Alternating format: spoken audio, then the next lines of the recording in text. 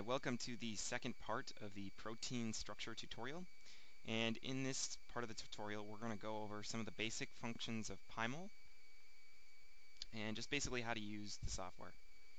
And the first place, we've already kind of gone over how to show the protein in cartoon, but another important feature of Pymol is that you want to be in the 3-button viewing or whatever mouse mode you're going to use. If you're going to use a laptop that only has one button, you need to switch your mouse mode. So I've got a 3-button mouse, and it actually works really well if you do have a 3-button mouse. So I highly recommend that. And so just make sure you're in the 3-button viewing mode.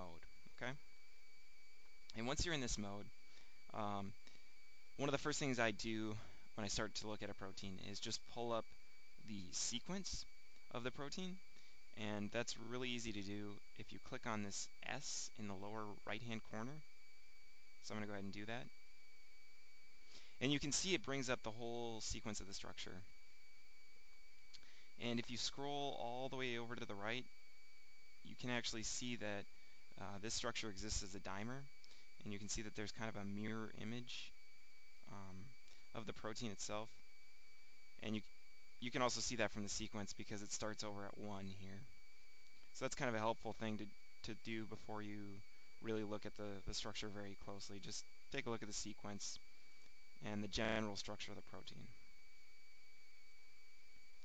Alright, so once we've done that, usually you're going to want to be able to either kind of select some residues, zoom in on the active site, or center the protein. So I'll show you a few ways to do those things. First off, we're going to highlight the ligand of the protein. And the ligand is usually located all the way to the right of the structure. And in this case, I mentioned that we're going to look at an HIV protease. So this molecule or this ligand in the protein structure is actually an inhibitor of HIV protease. So you can see that I've selected it, and it's highlighted the structure in pink, or the ligand actually in pink. So if you want to go ahead and see what the ligand looks like, you can just go to Show as Sticks, and then you can just leave it in that coloration right there. And I want to deselect the ligand. So to deselect something in Pymol, you can just click on the outside, and it kind of takes away that pink splash. So I want to zoom in to the ligand structure just to be able to identify some of the important residues that might coordinate with this ligand. And to do that, I'm just going to click on the right-hand mouse button and drag down.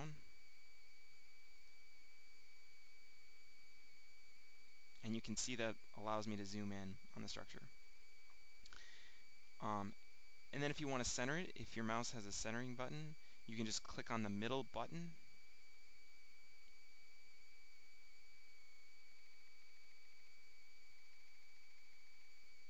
and drag the structure. Finally, we've kind of gone over how to select stuff just by clicking on, you can either click in the sequence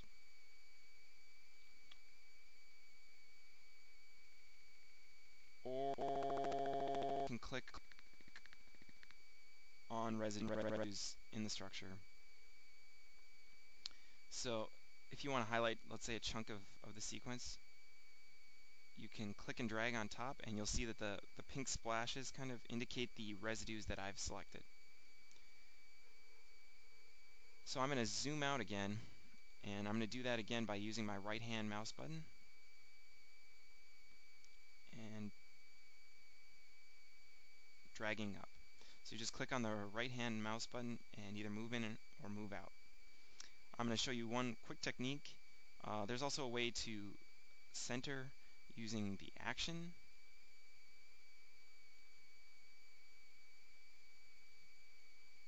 That's a way to center, and you can also zoom.